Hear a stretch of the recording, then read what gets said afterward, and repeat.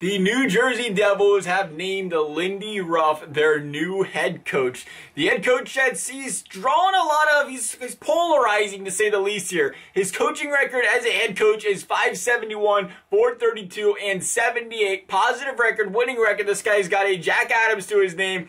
And he's put together some solid teams. You look back in his Buffalo days, they had a very good team, a very good defense. He made the Eastern Conference champion, or they won the Eastern Conference once. They've done well. But I think what's a little bit more wavering here of Ruff is in his last 11 seasons as a head coach, he has had one defense rank inside the top 10. More often than not, ranking in the bottom 10 of the league when it comes to defense. And we bring it up because we've heard a lot of, Rangers fans talk about the same. The one thing he had a problem with was this Rangers defense wasn't that hot under his control. They haven't seen a lot of improvements under his control, which brings up the question, is we've seen him succeed. We've seen him do it in the past. We've seen this guy in the past prove he can win games with some dominant defensive teams. But the thing is, it was 2 decades ago.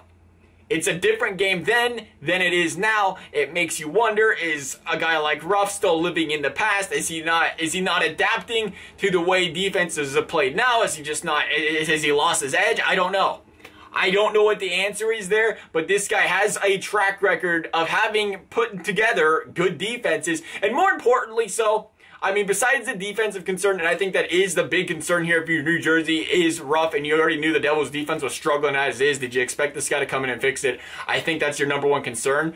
But at the same time, you got Jack Hughes, you got Nico Hischier, who are 2 players that are very important in developing, and I think if you're New Jersey, you're thinking, let's make sure we get a veteran coach. Let's get somebody that knows what he's doing. Let's get somebody to make sure these guys are developing properly. We don't want to mess these guys up. We got these 2 first-round overall picks for a reason. And he is a guy, contrary to his defense, has had good offenses in the past. Even when he left Dallas, it was a first-ranked offense, second-ranked offense in the league when he was walking out the door there. So he's put together good offensive teams. He knows how to score goals. It's the defense that's a concern. But if you're the Devils here, I guess you just take that chance. You take that chance here. You see where it goes. You take the guy with experience. I know I was talking Gallant maybe going that way as well.